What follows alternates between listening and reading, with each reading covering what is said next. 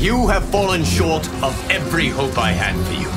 Music to my ears, Liu Kang.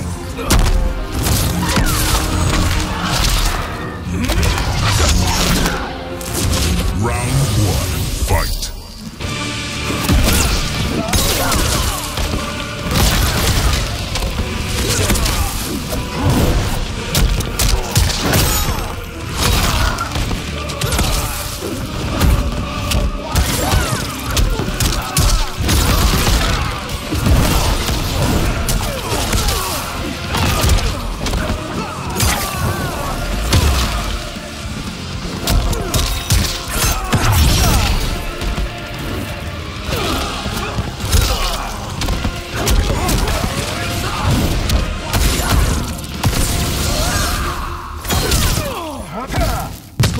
Teleports up through the ground, then throws his rope dart through the victim's intestines. He rips off his masks and breathes fire at them.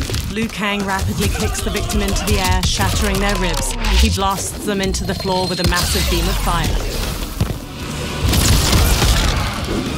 Liu Kang wins. My patience wears thin. Round 2, fight.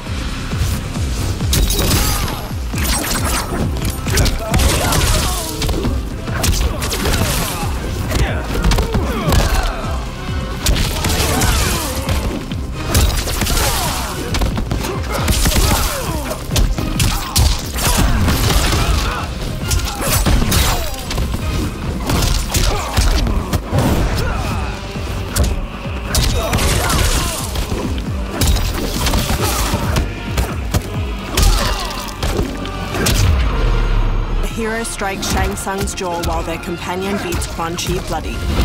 Nearby, the ground crumbles away into a glowing green chasm. The hero front kicks Shang Tsung, then punches his face with a shower of blood. Their companion strikes Quan Chi's throat with a knife hand while the hero pummels Shang Tsung's face.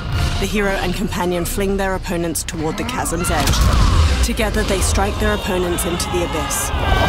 Flesh melts from the falling bodies of Shang Tsung and Quan Chi. As their skeletons tumble, a column of green light bursts up from the chasm. My loyal partner had warned me. Reclaiming my power as Keeper of Time might have unforeseen consequences. In this, as in most things, he proved prescient.